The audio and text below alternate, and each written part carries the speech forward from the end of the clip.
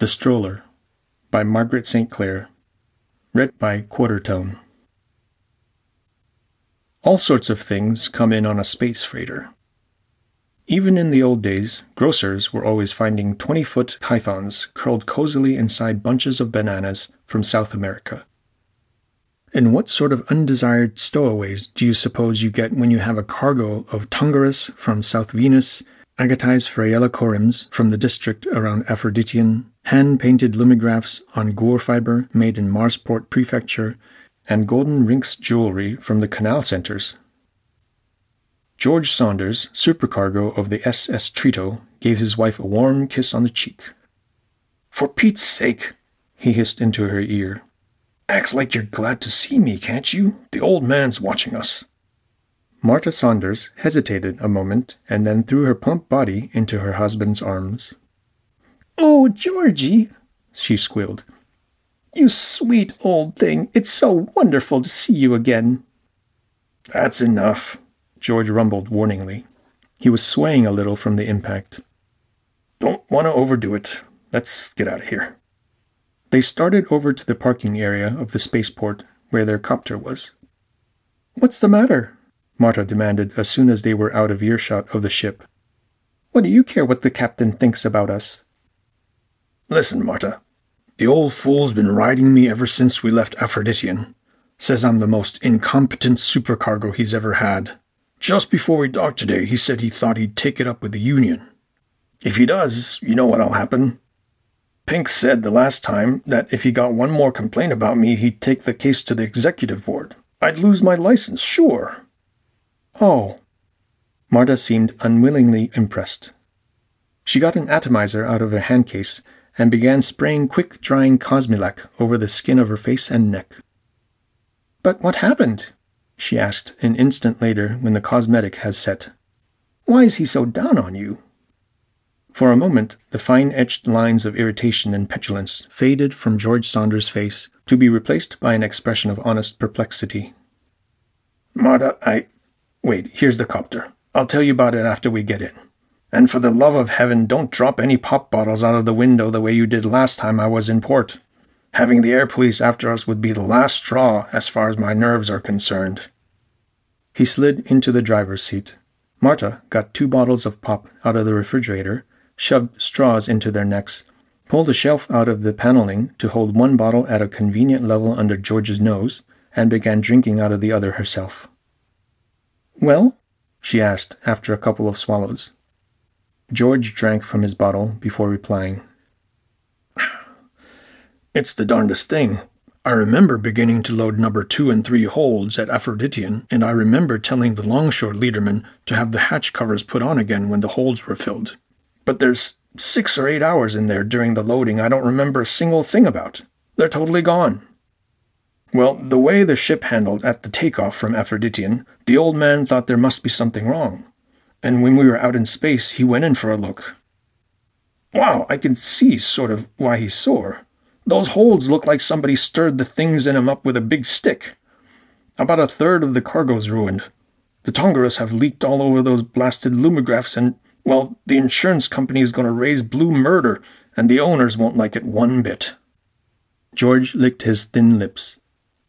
"What I want to know," he burst out, "is what happened to me. I must have told the longshoreman to load the holds like that, but when we were 2 days out of Venus, I asked Sparks, he's had a pre-medical course and he's saving up the tuition for medical school, to look me over.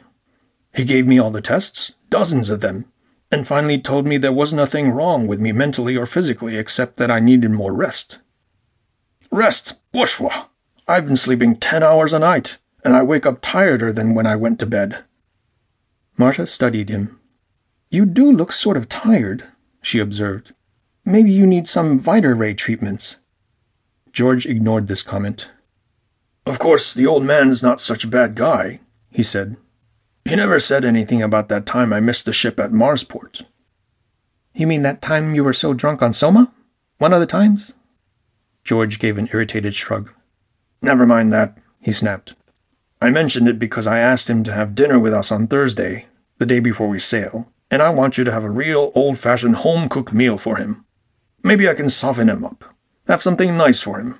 None of this complete meal stuff out of the freezer. Have something good, out of cans. You mean like my canned crab and mushroom casserole? Mm-hmm, have that.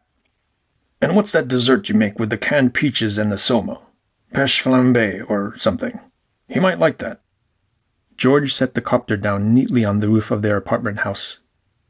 Remember, he said, I've got to make a good impression on him. Flatter him as much as you can, but use your head about it. And if you get any kind of chance to tell him about how reliable I usually am, do it. The days moved on toward Thursday. George continued to complain of fatigue, and on Tuesday night, Marta woke up shrieking with a vague and horrible nightmare, but it was attributed to indigestion. After a dose of antacid, she went back to sleep. On Wednesday, she had her hallucination. She was putting a bunch of old digests and tabloids away in the closet in the living room when she came across the jacket George had used 4 or 5 years ago when he went grutch hunting. "George," she called. "Oh, George, can I throw your old gray jacket away? It's full of moth holes." "What are you yelling at me for?" George asked irritably from behind her. He had been sitting in his study, which was only about 5 feet distant from the closet, drinking soda. "I'm right here." Marta came out of the closet and stared at him. One hand went to her heart. The pallor of her heavy, sagging face showed through her thick face lacquer as a muddy gray. "Well, I saw you go into the kitchen," she said. "You were wearing your brown suit. I was looking right at you, and you walked the length of the living room and went into the kitchen and closed the door behind you. That's why I yelled at you. You were wearing your brown suit. You've got the blue one on now. You were wearing your brown suit."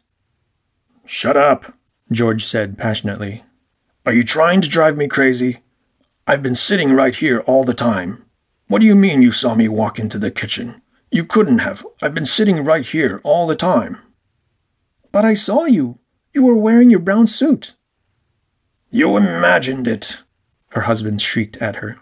"It's your imagination. You shut up. What are you trying to do? Get me so nervous the old man will think I'm ready for the loony bin? You imagined it." Marta looked at him. She had to lick her lips twice before she could answer. Yes, of course, that must be it. I imagined it." George spent the rest of the day drinking soma and holding his hands up before his eyes to see if they had stopped shaking. Marta got a 5-suit deck of cards out of the closet and played solitaire. None of her games came out, but she was too distraught to realize that she had left 2 of the cards inside their box. Surprisingly, both George and Marta slept well. They awakened far more cheerful than they had been the night before. Even their pre-breakfast snapping at each other lacked its usual note of bitter sincerity. When Marta left the apartment and started out to do her shopping, she was humming under her breath. The canned crab was easy enough to locate, but she had to go to 3 stores before she could find the peaches and the mushrooms. She ran them to earth at last in a little grocery on a side street. Just as she was leaving it, her eye caught the flash of a red label on a low shelf near the door, and she triumphantly dug out 2 cans of tomato soup. "See what I got," she said, showing her prize to George when she got back home. "I guess I'm lucky or something. It's awfully hard to find." "Gosh!" George shut off the video to give her his full attention. "That's wonderful. I happen to know the old man's crazy about it. His mother used to have it all the time. I wouldn't be a bit surprised if it makes him change his mind completely about going to the Union.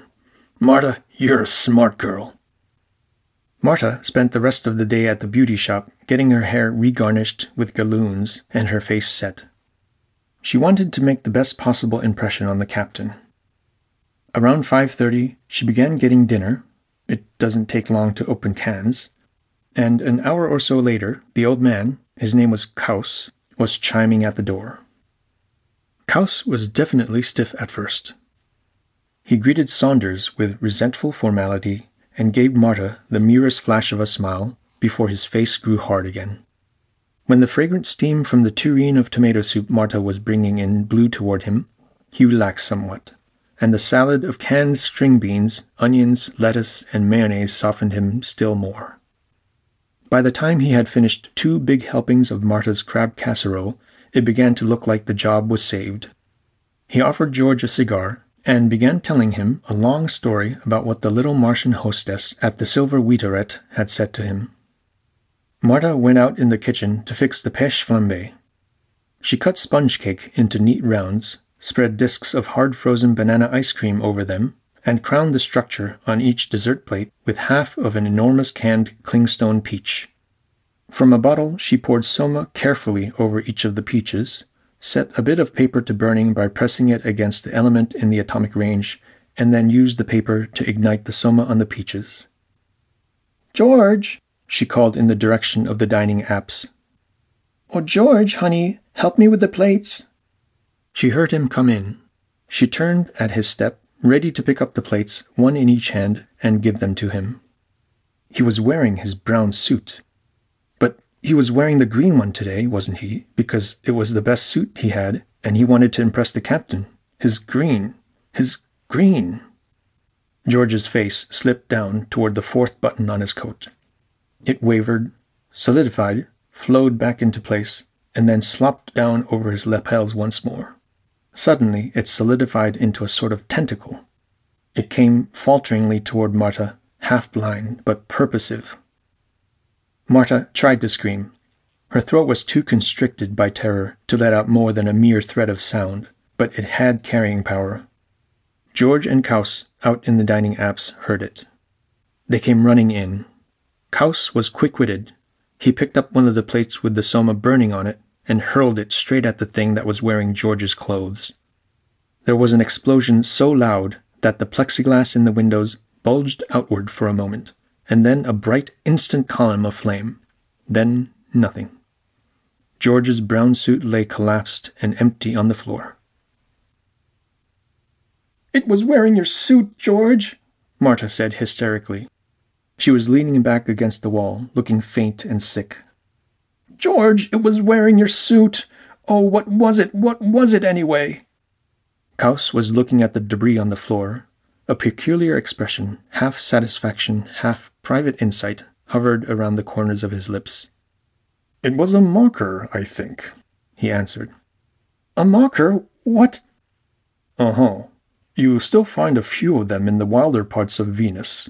They're parasitic entities that feed on the life force as well as the flesh of human beings. No doubt this one came aboard the ship at Aphroditean in that consignment of Fraella coriums. They're invisible most of the time, so of course we didn't suspect it." "But how did it get here?" George demanded. "Why did it pick on Marta as a victim?" "Well, you see, the usual way a mocker works is to select someone as a host, as a sort of base of operations, and then range out from him whenever it wants to eat.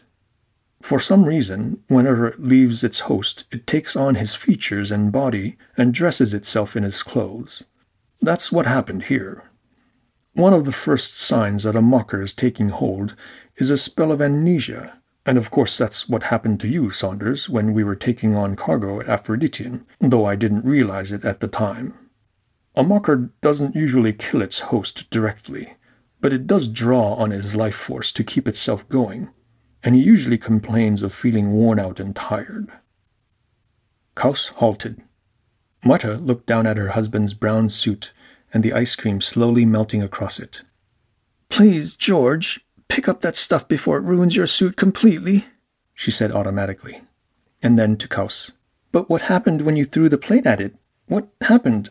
Oh, I was so scared." "Yes, the mockers are terrifying," Kaus agreed. He seemed to square his broad shoulders. "However, at bottom they are unintelligent. Look at the stupidity of this one in attacking you when your husband and I were in the next room. And they are really not especially dangerous, provided you know the defense against them. You see, their body structure, while based on the same elements as our own, involves large quantities of free hydrogen between the body cells. Hydrogen ignites in ordinary air with explosive force. The end product's water. And when I threw that burning stuff at the creature, the hydrogen in its tissues exploded. It blew up. There's probably a good deal more water vapor in the air in this room than there was before I got rid of the thing." Kaus cleared his throat. There's another life form, he said with a faintly professional air, allied to the mocker, but with important differences, which is far more dangerous. That's the stroller. The stroller? Marta asked. George had put his arm around her. They were not an affectionate couple, but the moment seemed to call for tender demonstration. Why do they call it that? No one knows exactly. It seems to come from the creature's own name for itself, for its fondness for taking long, long walks. Kaus turned the cigar in his mouth. He poked at the suit lying on the floor with the toe of his shoe. What does it do? Marta queried. Why is it so terribly dangerous? The stroller doesn't hunt a host like the mocker, Kaus replied. Early in life it takes over the identity of some human being, and it remains indistinguishable from a human being to any usual test. It's so dangerous because there's absolutely no defense against it, no free hydrogen in its tissues. It's indestructible. My, Marta said. Goodness! It feeds, like the mocker, on both the flesh and the life force of human beings. Fortunately, Kaus smiled, it's very, very rare. There are probably only a few strollers in the entire solar system, and they reproduce only at widely separated intervals. Once more, Kaus halted and poked absently at the clothing on the floor with the toe of his boot. There's a peculiarity about their feeding habits, he said. They'll go for years without feeling any desire to eat their special food, and then something will happen which makes them greedy. And after that they can't be stopped before they feed. Goodness, Marta said again. She hid a nervous yawn behind her hand. George, get me a chair, will you? I'd like to sit down. To Kaus, she said, How did you find out all these things? You must have made quite a study of the subject. Why, I've read several books about Venus, and I listened to all the casts on the video about it, but I never heard either of these creatures mentioned before. It seems to be a sort of hobby of yours. George pushed a kitchen chair out for her. She sat down with a sigh of relief. Not a hobby, Kaus corrected gently. His face began to waver and flow, as the mocker's had done. Then it snapped back into place. He licked his lips very delicately. You see, I'm a stroller myself, and somehow I'm feeling that I'd like to eat. End of The Stroller